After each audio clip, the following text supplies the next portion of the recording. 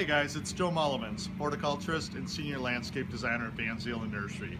This morning I just want to talk to you about seeding on arborvitaes. This is a home strip arborvitae that we put in about 2 years ago.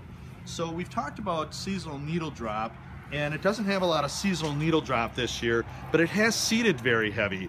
And it seeds heavier as a new transplant, and then it'll get less and less as it gets more and more established.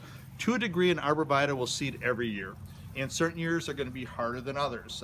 Typically, if we've had a real severe winter or severe drought, those things impact the seeding. But on this particular one, it is due to being a newer transplant. So thanks for watching.